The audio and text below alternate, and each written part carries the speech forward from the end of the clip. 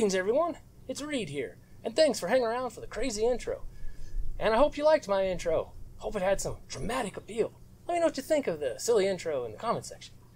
Now, before we get started about explaining all this mess, I want to shout out someone, and his name is Fallen Sky Prepper. Link will be up here, you can check out, or maybe it's over here. One of the two spots. I never seem to get that right. But go check him out. He's a great gardener. Really interesting stuff, and I always like his sense of humor. So I do say go check out his channel. Anyways, let's get back onto this. Alright, so what the heck is this thing? Well, it is an arc welder powered by lead acid deep cycle batteries. Well, you can also use car batteries, or we can use motorcycle batteries. Basically, good lead acid batteries will drive this thing. Now I've got three 12-volt batteries, so we're running around 36, 38 volts. In fact, let's take a look. What kind of voltage we got? There we go. Get up here. So we've got about 38.5 volts. Good amount of power. Now the batteries are wired in series here, so that's how I get 38 volts out of these 12-volt batteries. So this one jumps to this one, which jumps to this one. I did it that way so I could have these two right here going into the welder power supply. All right. So here is one, stuff like that, and this is the positive, okay? And here's the negative. The black wire is the negative on this. Now the positive goes over here into a fuse. This is a 400 amp fuse. I have a video where I was hooking this thing up and talking about it, and also a video showing about how these cables are made. I'll put a link up here or over here so you can go check that out if you haven't seen it and curious about it. And then it goes into a battery switch. Now this switch can handle up to 600 and something amps for a short period of time, like 400 continuous. Perfect for what I'm doing on this welder, because we're not going to go over that because the fuse will blow if we get too far up in the amperage range and shut everything down for safety's sake. I do like safety times. If you want to call me the nickname Mr. Fuse, feel free. Now, here's our standard clamp. Okay, this is just a Hobart clamp, and it's I think a 500 amp clamp. I just picked it up at Tractor Supply. When I went out to start this project, I'm like, I'll just go over to Tractor Supply. They probably got some of this. And we have a Tractor Supply nearby. So I was able to go there and got the clamp. I also got the stick holder, or the electrode holder. That's a screw type, so it actually locks down. And I actually really like this type. And I picked this up at Tractor Supply as well. And I think it's like a 400 amp one or something. Basically, you know, if I was over 300 amps, I wasn't worried about it. Now the electrodes I found that work best when dealing with this right now is 5/32. I'm going to get them 3/16 inch electrodes. Tractor Supply didn't have any, and play with it. When I tried using, you know, a 3/32 and a 1/8, it basically burned through the metal. I mean, I basically had a plasma torch for the 3/32 electrode. I mean, I was cutting through things, not welding anything. So if I need to cut something, hey, I've got a way to do that too. Now the wire here is fine-stranded copper 2-gauge welding wire. I just ordered it off of eBay because they actually had really good prices. It's not UL listed or anything, but good enough for what I was doing. Same thing with this wire, and same thing for the wire wrapped around this. Now, as you guys were probably seeing in the intro, wondering, Reed, what in the hell are you doing? You're taking pipe nipples, taping them together, and wrapping a wire around it? What the heck, man? Okay, so one of the things that's interesting about this, and so this wire, right, it has very low resistance. And basically we hook that up and we go connect this, start the weld. Well, what happens is when you touch those things together, you're effectively making a short circuit. Now the short circuit means that it's going to conduct based on the resistance of the wire. It's the old rule, V equals IR, Ohm's law. And we will get into that big time. But don't worry about that right now. Basically, calculating out the resistance of this circuit, this thing will happily dump like 2,000 amps into the circuit. That's too high. In fact, that will easily just blow the electrode to pieces, and we won't have much in the way of actual work getting done. We need to limit the current, and we need to control it very effectively, okay? So we need a simple electrical component called an inductor. That's what this is. An inductor is a set of wires, or I mean a coil of wire wrapped around a core. Now cores can be air cores, which aren't anything, but for what we need a metal core. And I figured pipes would be easy to do. I just grabbed some pipe nipples, as you saw, taped them together and wrapped the wire around it. And these are, I think, foot-long nipples or whatever, and such, and we got several turns. Now there's lots of equations like that governing inductors and how they're going to behave in the circuit. I did not bother to calculate that. I had a pretty good hunch of what size I needed, about what would work, and what I was aiming for. So I took a wag, or as we like to say, wild ass guess. And I was right, or close enough to make it work just fine. So I don't care. Close enough there. Now, what is the inductor doing? Well, when the current gets going here, okay, it has to build up a magnetic field around this. That takes some energy and all that, and we're limiting the current as it does that. Once the inductor reaches saturation point, then the current can just free flow. However, we are slowing down the flow of the current enough that once we do that first initial grab onto it where the spark goes and we cause the short circuit, the arc forms and we get a plasma arc effectively. Now that arc, well, it takes a lot of resistance and power to run it. So it drops down the resistance of the circuit and we stabilize, I think, around 200, 250 amps or so. Maybe as high as 300. I was trying to measure it, but my darn clamp meter just can't seem to measure it effectively because it's moving too quickly and it can't figure it out. Oh well. And I will have to get a shunt in here if I want to directly measure it. Anyways.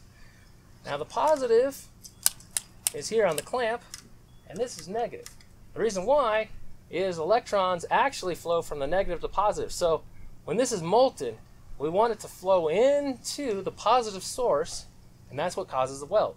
So what we have is called DC EP arc welding, or direct current earth positive. That's the setup on that. So that's pretty much it. I will put a recipe with all the information in the description. You can take a look to see all the parts, and you can build one of these yourselves. And like I said, you can get smaller batteries and stuff like that. Although with smaller batteries and their peak current and all that, you could probably use like 3/32 of 1/8 wire. I'm going to get 3 motorcycle batteries later and try it out to see what kind of alteration it does and what kind of welding it does. Now for big stuff and such, these 3 Group 29 marine grade deep cycle batteries, they will power through it just fine. No problem at all. And I like this little setup I got. I'm going to actually make some sides to it and sort of put like a carry handle, so it'll be a case to carry it on. And if the motorcycle batteries work well, we'll mount the motorcycle batteries on the back side of it, and the wires will just fit in this little front compartment. So you'll see how it gets updated and all that. But I'm liking this. I like this a lot. I'm going to do a couple little alterations and things to make things a bit better the way I actually want. But for a prototype, I love how it works. So it's going to become a permanent fixture for all sorts of projects I got to go on, and I like it. Okay, I've got some 3/8" rebar. We're going to set it up here on some wood blocks and stuff like that, and little pieces I've cut together, and we're going to weld it up, and I'm going to show you how it works. And we're going to cut it in half and see what the penetration looks like. Hopefully it'll be really educational. Now let's make a weld here and show you guys what this thing does. And then we will cut this in half and take a look to see what kind of penetration level we got. Since I was in one of the live streams and people were poo-pooing this idea, I'm going to show you this is not a bad idea. And this is actually a very effective welding system, especially if you got no other electricity, grid's down, you got to make things work. And I think it works pretty darn well, actually. Now, you can go ahead and laugh at some of my welding technique on this because I am still learning and figuring out how to weld this way. It is a little different than anything else I've used before. Actually, it's very different. So I am still very much in the learning process. Well, anyways, let's get to work on that. Now, one of the things that's really interesting about this welder is I turn it on. It doesn't make any noise. There's no hums, there's no fans. It's just ready to suddenly unleash a large pile of current. All right, here we go. All right, are you ready? Yep.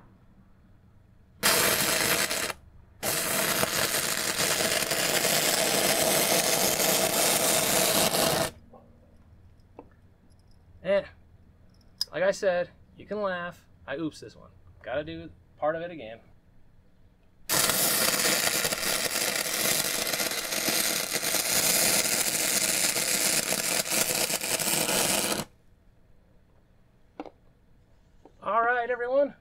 have a weld.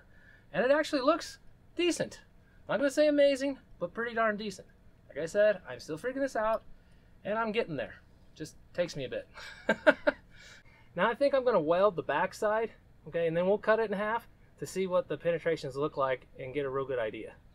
All right, so 1 second, we'll do another weld here and take a look at all of this.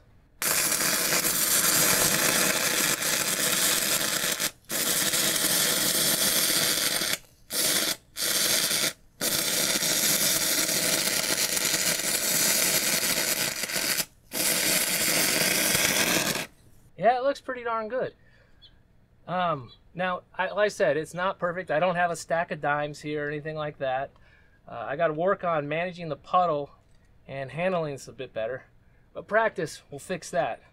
And I actually really like this setup, so I will probably use it quite a bit. I like how portable it is, and it is powerful. I'm using a 5/32 electrode, which is pretty big, and it has no trouble delivering the power needed to do this. I think I'm going to get a 3/16 electrode and try those as well, see what we do here, because it moves quick, really quick. Like I said, I'm having a little trouble managing the puddle a bit, and I'd like to have something more looking like a stack of dimes right across. So, a bit more improvement and stuff like that, but let's take a look at penetration. Let me let this cool down for a bit though. Okay, so I broke off a bunch of the slag on both sides of this. I don't have it all the way off, but you can see the, let me get closer here, guys. Okay, so I broke off a bunch of the slag off of this, so you can see what the underlying metal looks like from the welding system, and it's good. It's actually quite good. Not as bad as I thought on my controls as I thought I originally had, but still need to practice. Got to get a bit better. But I'm getting there, and I don't have the angle grinder out and stuff, so bear with me. It's just me breaking it off with a screwdriver. But you can see the point. All right, let's get this cut open and see what our penetration looks like. The weld was really hard, but for penetration, it's good. Really, really good. I mean, that is a uniform piece of metal, pretty much. Look on this side too. There you guys go. Yeah, that stuff ain't coming apart. Not coming apart at all. So there's what the welds look like. As you saw, the weld we did was quite nice. We made really good penetration, and the piece actually looked like a uniform, solid piece of metal all the way through, which is outstanding. Exactly what we want. This thing can power through without any problems. I'm really happy. Now, if you're curious how to build one of these, got any questions about it, leave a comment, ask questions in the comment section, and look in the description. The recipe for this thing will be there, so you can see how everything works. I hope you liked the little video. I hope you learned something, and I hope this gives you a good idea of something you can build so that you can weld even when the grid is down and all chaos is breaking loose. Because we're going to need to build stuff. Building and repairing things, very important.